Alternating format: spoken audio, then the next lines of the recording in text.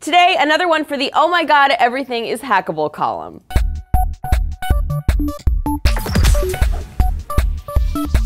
A team of researchers at the Technical University of Berlin figured out how to turn an everyday phone into a jammer. What is a jammer? It's a phone that's capable of blocking calls and texts to other phones within 75 miles. That doesn't sound too good. The team tested the process on some common Motorola phones, and it works on 2G networks, which are still the most common type of cell network used across the world. The attack starts with modifying the phone's firmware on a chip called the baseband processor, which is the part of the phone that helps communicate with transmission towers. Normally, when a call or text is sent over the network, the tower is responsible for finding the intended recipient and then sending it within a matter of moments. But the modified firmware is capable of responding faster than the tower can, so it basically interrupts all those communications. Not hard to imagine how this could be troublesome, especially in an emergency situation. But in case you're wondering, they did not design the firmware so they could actually read communications. So just how dire is this? Well, here's some caveats. Motorola phones were the only ones successfully mutated into these jammers. Specifically, they use the C1 series of phones. And jammers are only capable of blocking texts and calls within their own network. T-Mobile can only block T-Mobile, etc. Plus, it only works on 2G GSM networks and can't affect 4G or 3G, which are the services most highly touted by major carriers. However, most carriers do still use GSM networks for some functions, and in total,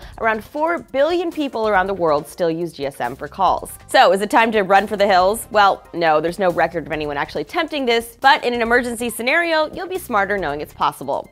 For TFN, this is Annie. And don't forget to check out today's Tech Assassin Reloaded, where Richard Ryan destroys a keg full of beer with explosives, just in time for Labor Day.